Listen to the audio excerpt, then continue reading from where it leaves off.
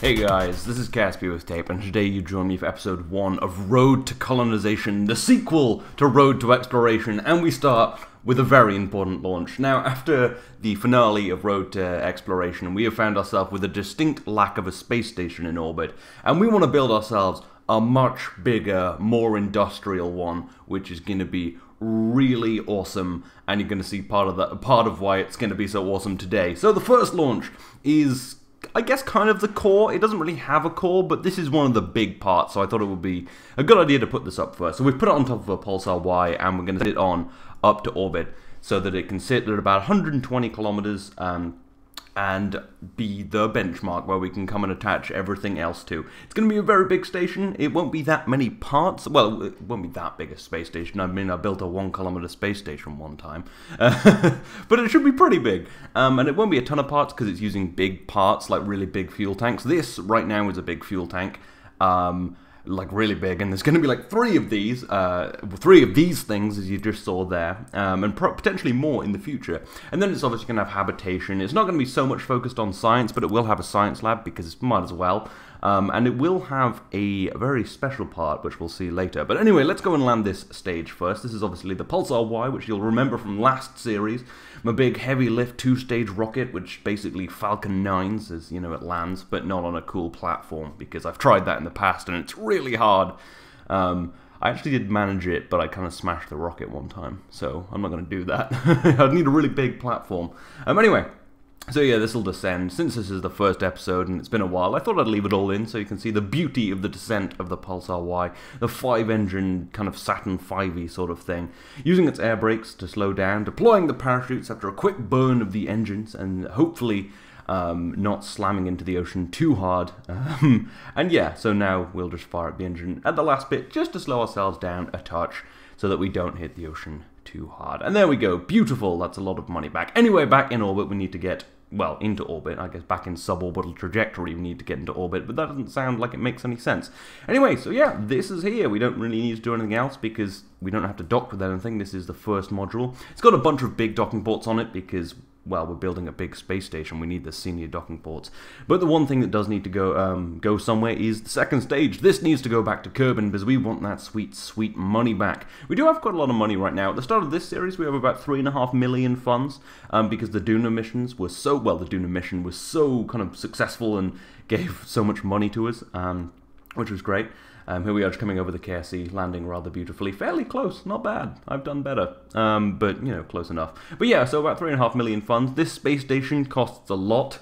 By the end of this, episode, we might be more like 2.8 million funds, because there's a very expensive module on it, which I kind of want to keep a secret until you see it, because it's awesome. But anyway, another launch of this space station part. Don't worry, this isn't entirely an episode on building a space station, just largely. This is on a Pulsar X, I think, yeah, Pulsar X, which is the single stage to orbit 30-ton lifter, which can land fairly accurately with the whole rocket because it's a single stage to orbit. And yeah, it's going to head on up there. It's going to deliver its payload, and it's going to do a great job. This is the core module and the main docking adapter, I believe. Yeah, I think it is. And this is going to go and dock to one of the top docking ports on the fuel tank. And yeah, the space station should take shape pretty well today. It won't be finished, it's a big space station. For once I remembered to do clamshell fairings because they look so much nicer, but I always forget because I'm lazy. We actually get just behind the space station, which means we'll be able to, well, the module we're going to dock with, it's not a station yet. But yeah, we'll be able to get behind that and dock to it with a little less fuel, which is nice because we don't have a ton of fuel left on this Pulsar Y because this is a pretty heavy module. You can see it pretty well now. It's got a bunch of rockets strapped to the side to make maneuvering easier. But yeah, you can see it's got its science lab, the command module, which is the 3-person module because I thought that looked better on the space station, and this kind of weird docking ring, which looks a little weird, but I think it's good enough. Better than anything else I could build without the kind of, you know, that multi-part that you get in the middle of space stations. Yeah, anyway, skipping through a bit of orbiting, here we are just getting there, getting to the space station. I need to transfer some fuel around because 2 of the rocket engines I'm not going to fire up because they'll destroy the solar panels. You can see I've put the solar panels below those rocket engines really stupidly, so I'm just using 2 solar panels and 2 rockets rather than 4 of each. But yeah, it's fine, we've got more than enough thrust and delta V. I always pack a little too much for orbital maneuvering because I'm always a little bit... Well, sometimes stuff goes wrong and I lose vehicles. Early parts of building the Hermes station in Road to Exploration show that off quite well. But anyway, here we are, just getting up to the tank. It's fairly easy. We just need to dock onto this end, which has a probe core on it, because that's the way it should be orientated. Not that it makes much difference, but I like things to look like how I built them. But yeah, this is a huge amount of liquid fuel oxidizer in that tank. It's not full right now because it would have been too heavy to launch on my current vehicle, but if you watch my live stream, you'll have seen some of my ideas for a bigger launch vehicle, which is massive. And we're just twisting this around a little bit so it's in a better orientation, so that it's not quite so skew-F. It won't be perfect, obviously, because, you know, things twist around, but I want it to be as good as possible. But yeah, so... there we go, it's taking shape. We're going to have 2 more of these fuel tanks on the 2 of the other docking ports. Then we're going to have some habitation modules, we're going to have a life support module, and we're going to have a mystery module. What could it be? Keep watching. Anyway, but we do need to bring back the rocket right now. I've put the periapsis kind of way over there, but we've got a decent amount of fuel left in this rocket, so after losing the fins and doing a bit of deorbiting, we will actually get fairly close to the KSC. Ish. I mean, close enough. We've got a bunch of fuel to slow down a bit. Yeah, I always lose those little fins on the outside, but I don't want to put bigger fins on the rocket, because they'd be a bit too cumbersome and make it hard to go backwards. So yeah. Anyway, yeah, you can see we landed pretty close to the KSC. We get the money back. We get about 98% of the funds back for this. And now, over on Duna, well, actually on Ike around Duna, it's time to leave. Near the end of last series, we went and explored Ike a bit, but it was just a short mission. We didn't have a base like we have on Duna, so we're just gonna head off in our little lander, which is, well, needs to go back to the Concordia, the mothership around Duna, and do some science, because it gathered a lot of science while it was here. It had a fairly short stay. You can actually see on the alarm clock, I'm coming back a week early because... I don't know, why not? I might do another expedition to a different biome of Ike in this mission, because we do have enough fuel for that kind of thing. The mission's going to go on for a while, and the Ike crew would probably get kind of bored sitting on the Concordia without the crew having happy fun times on Duna with the rover. They have all the fun toys. These guys are just kind of here because why not? No, they're very important and integral part of the team. They are the real science researchers. I mean, they're going to be working in the labs, going to Ike, getting lots of biomes. The people on Duna are just kind of messing around, you know. Anyway, so here we are. We managed to pretty much just leave, as you saw, in almost one burn, if I'd been a little more sure of myself. And we've got a bunch of fuel left. I thought Ike was a much heavier body than it is. Its surface gravity seems to be quite low. The orbital velocity is lower than the Moon. I guess it just looks much bigger because it's next to Duna, which is much smaller than Kerbin. I guess I should, you know, kind of be able to see past these things. But hey, it's good. It means that I did have enough fuel to do that. But I always use the KSP cheat sheet. If you type in KSP Delta V map, it tells you how much Delta V you need to get to go places around the solar system. And that's how I work out how much Delta V I need for all of my probes and vehicles. It's really helpful. And also MechJeb tells you how much Delta V you have while you're building. So that's also helpful if you're thinking about how to build spacecraft to do what I do. Or to, you know, just do that kind of stuff. Anyway, here we are coming back to the Concordia. We did this all at 4 times time accelerate, so, you know, it wouldn't take up too much time because we got a lot of station to build. But yeah, the crew looking very happy. Valentina at the helm. The surface, the Duna crew is actually all male. Very, very sexist. Still a lot of sexism in this space company. I mean, women go to space, but only to do the secondary roles, you know. I mean, it's not ideal, and we don't agree with it, but yeah, there's a lot of history. No, it just kind of happened that way. I wanted the big 3 to go to Duna, because in my head, it's still the big 3, and then Valentina, I guess, because I've been playing since point 19, where they were all guys, and, you know, I know Bill, I know Bob, I know Jeff. Val's cool, but she, you know, she had her own moon. I don't know how I got talking about this, but whatever. The docking procedure was slow. I needed to fill the air with some pointless bullshit. I'm going to put the scientist in the lab, Valentina in the command module, and the other guy, the engineer, in the habitation module. And then we're just going to add a bunch of this science to the lab. I don't know why I said engineer. I've been watching The Big Bang Theory again, so I'm all like, engineers. Although I totally don't agree with Sheldon on that. Anyway, after all of that, we're back on Kerbal. We've got more modules to send up to the station, and this I think the secret module. I've kind of forgotten the order, but yeah, this is the super secret awesome module of awesomeness, and it's launching aboard a Pulsar. I want to say X, yeah, Pulsar X, because it's pretty heavy, but not that heavy. And the Pulsar X is much nicer because you don't have to catch the first stage before it slams into the ocean. You can just kind of take your time, so it's great. Although I've been launching way too flat with these, so you keep seeing that the fairing heats up quite a lot. I think I'm launching very flat, which is efficient, but I feel like if it's heating up, that means I'm having too much drag. I don't know. Anyway, so let's just carry on into orbit, and there we go, the big reveal. What is this big blue monstrosity, you may ask? Well, this is a workshop. And what do you build in this workshop, Tape? Well, what you build is rockets, and it has a little launch pad on it. Yes, this is an orbital construction thing, and it's gonna go on the Odin station. Did I say that it was the Odin station? Crap, I should have said that it was the Odin station. But yes, the station is named Odin because it sounds big and ominous and whatever. But yes, this is gonna be docked to the Odin station. God, I can't believe I forgot to mention the name of it. I suck. Anyway, yeah, so this takes rocket parts, which you can mine, basically. It works the same as fuel mining. You mine some raw rocket parts, you kind of ISRU them into rocket parts. I guess you take raw metal, turn them into rocket parts, and then you take those rocket parts and you turn them into rockets, and then you can build stuff in orbit, or you can build stuff on the ground. So one day I could have a colony which is totally self-sustaining and builds its own rockets. How awesome is that? How much is just KSP modding scene is awesome. So yes, this is just an experimental one. It's an incredibly expensive experiment. It is more expensive than the rest of the space station combined, I believe, but probably not quite, because it's... Yeah, I think it is, actually.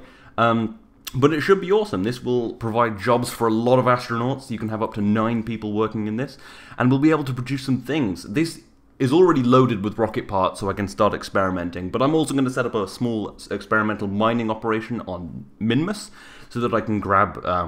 you know, raw rocket parts, turn them into rocket parts, send them here, and build rockets for free. Because I'm also going to mine the fuel, maybe. This sounds like a big job, but probably, because I've got to kind of set up a test version of this so that when I go somewhere like Duna, or Lathe, or wherever I decide to live, Dres sucks. Anyway, wherever I decide, I'll be able to build my own rockets, and we'll actually be able to colonize the solar system. This isn't some kind of in quotes colonization, look, we're living there. This is, we're moving, we're leaving Kerbin. Kerbin's horrible. We had all these wars, Fall of Kerbin, collaborative warfare. It really fucked Kerbin up. We've got to go. And that's what this is. We're going. No, but it would be cool to be able to do all of this stuff. Anyway, we're going to get rid of all the tugs and all of that. And yeah, just look at the majesty of the station as it floats away as we deorbit this. But I'm really excited about this. It will be really cool to build some stuff in orbit. This isn't just an experiment as well. It will be useful. We will be able to build extra parts if we need to, if the station breaks or we just need something. We don't have to ship it up on a rocket anymore. We can build it. How cool is that? Anyway, so let's deorbit this rocket. Annoyingly, I don't have quite enough fuel, and I put it in a really bad position, so it just sort of flies over the KSC quite high up before it's even started to taste the flames, although there they are. And then it sort of flies over the other continent on the other side of the giant ocean, and then, you know, kind of lands pretty far from the KSC. I don't know how I got it this wrong, but apparently I did. I do this, like, all of the time, but I landed about 2,000 kilometers away. I mean, SpaceX lands on these tiny barges, but I land in a 2,000 kilometer margin. I think I'm winning.